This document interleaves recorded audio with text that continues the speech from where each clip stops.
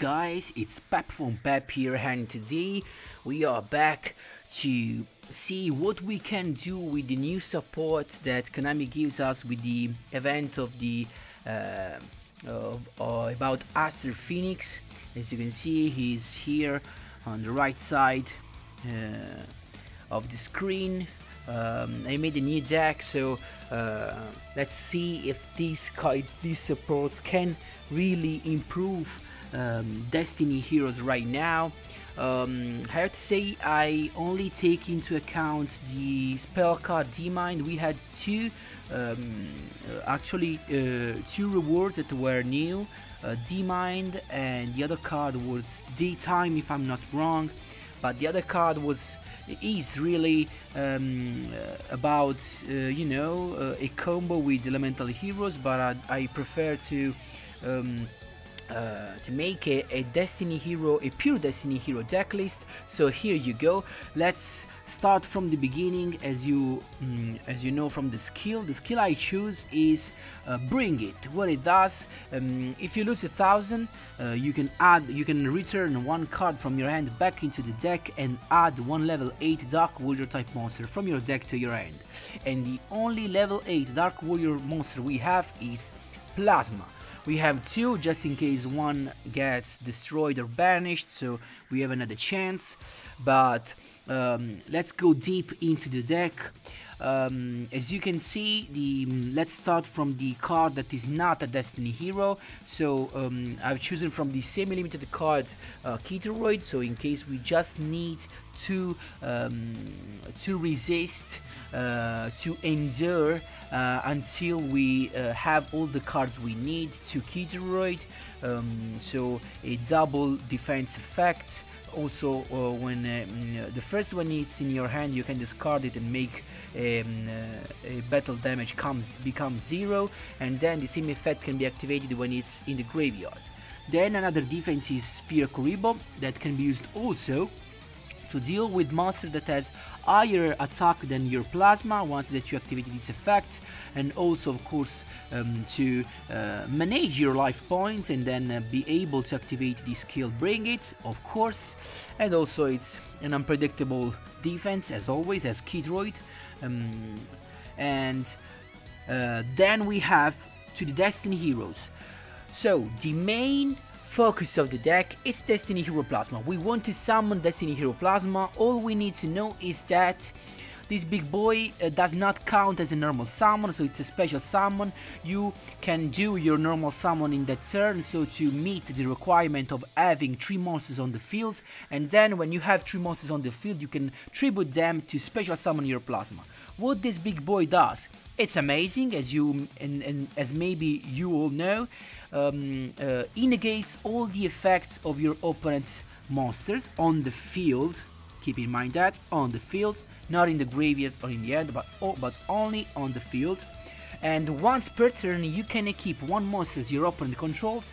It can be also set. It is not needed to be face up, but of course. And what it does, it gains half the attack of the monsters that you equipped to him. But of course, if you choose a set monsters, he is gonna gain nothing. So his attack is gonna be 1900. That's not so much, we have to say. And what's the good about that? Of course, you can get rid of monsters that you cannot go over, and also you can increase the attack of Plasma. And keep in mind that the Plasma effect can be activated also to target monsters that cannot be targeted. Why? Because he first negates their effects, and then they become targetable, and so you can use the second effect of Plasma, of equipping.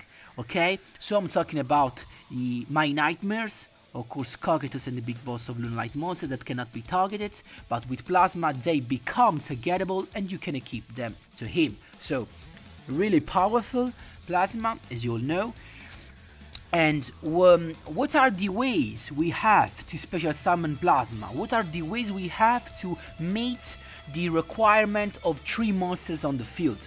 We have two ways. The first one is represented by the cubed. What's the cubed?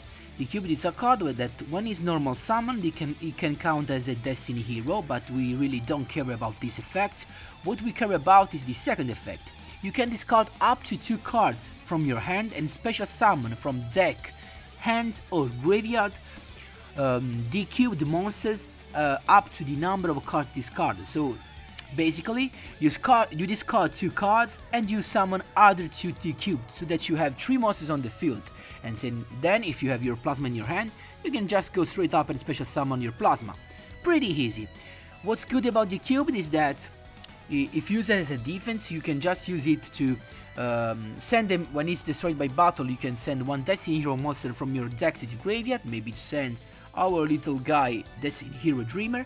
And also you can discard a decubed from your hand with the effect of decubed to special summon then him back from the graveyard. So keep in mind, even if you have 3 decubed in hand, you can just normal summon 1, activate the effect, discard the other 2, and then special summon them from the graveyard. That's no problem. This is a really good effect. The second way we have to meet the requirements of having 3 monsters on the field is having a Drilldark, another Destiny hero in your hand. That can be a Dreamer, a Blade Master, but also it can be another Drilldark, and then having a D-Mind. Why? Because with D-Mind, what you're gonna do is pretty easy. First, you're gonna activate D-Mind, and then you're gonna summon. I heavily suggest to special summon a Destiny Hero Dreamer, and in a second I will tell you why. Once that you summon a D-Mind, you're gonna normal summon a Destiny Hero Drilldark, activate its effect, then special summon another Destiny Hero monsters. That can be another Drilldark, of course. And then you have 3 monsters on the field. So with 3 monsters on the field, you can tribute them to special summon a Destiny Hero Plasma, and then the game is done. Pretty easy.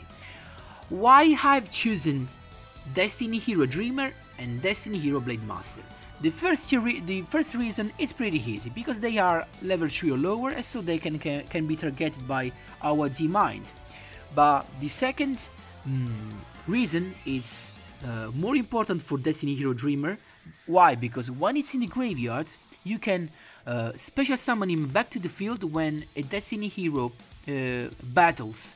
What you can do is that you can special summon Dreamer, make that battle damage, if you have one, become 0, and make that Destiny Hero not be destroyed for that battle. And this, guys, is really important, because if you have 1 or more Destiny Hero Dreamer, of course keep in mind this is a once per turn effect.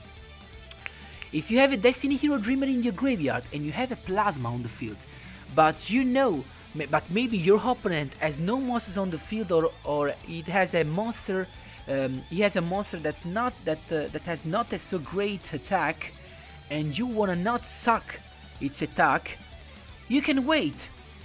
You can wait until your opponent summon a monster with a higher attack, and then you can endure that battle with your Destiny Hero Dreamer, because of course your opponent is gonna attack into your Destiny Hero Plasma, but you're gonna resist with your Destiny Hero Dreamer, and the next turn you're gonna suck it with your Plasma.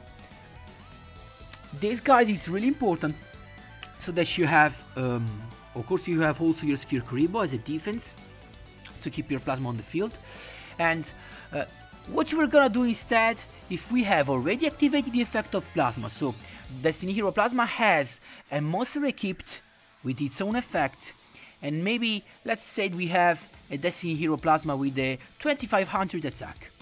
Let's suppose our opponent summons a monster with a higher attack and he's gonna attack. You have 2 ways to overcome this situation. First is that you can Sphere Kuriboh your opponent's monster, and maybe these monsters has a defense that's lower than your actually Destiny Hero Plasma attack. Or you can have your Blade Master in your hand, and when he's gonna attack into the damage step, you're gonna activate the effect of Blade Master and increase your Destiny Hero Plasma attack by 800 and make it become higher. So, guys, with these cards, you are, of course, you have a card that you have a lot of cards that can help you in different situation. Of course, don't bother about the extra deck. I just put the Masked Hero Anki, just not to left it empty, and to you know, make your opponent believe you have something in your extra deck. Maybe that you play some tuner, or maybe with Destiny Hero that you play Mask Change. And guys, I think this deck is really fun to play. I cannot tell you what it's gonna do in higher rank. Actually, this took me from Platinum rank 5 to Legendary rank 1. So definitely a good one, I have to say. For that rank, it also took me